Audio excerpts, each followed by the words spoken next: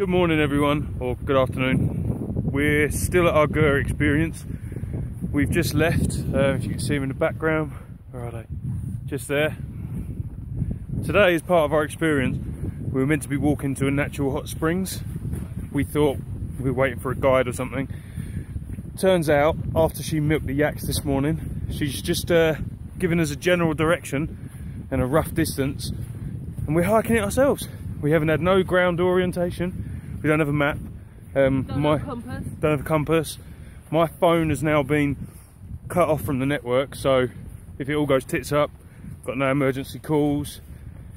So we're just pretty much freestyling this at the moment and seeing where it gets us. So if it all went wrong, you probably won't ever see this video. And if it all goes really well, then I'm a hiker.